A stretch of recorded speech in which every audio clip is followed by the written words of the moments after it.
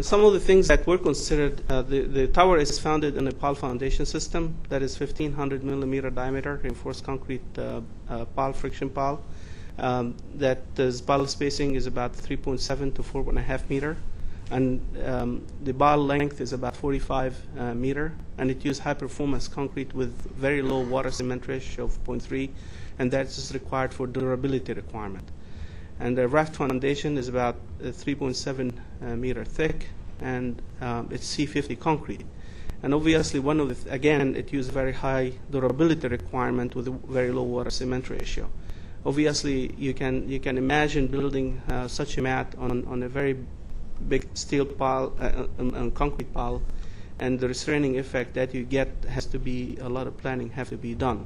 Essentially, a lot of work has been done related to what happened with the mat relative to the pile, and what is the maximum temperature rise, maximum temperature differential, impact of round foundation on the cooling of the pile,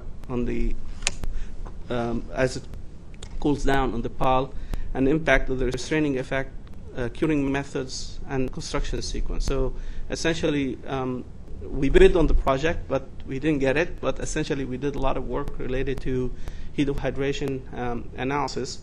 And after we got the project, and the theories that we used pretty much predicted exactly what happened in the raft. Essentially, if we take the raft and model it in three-dimensional frame, including all the pile foundation and so on and so forth, this is the kind of heat of hydration curves we got.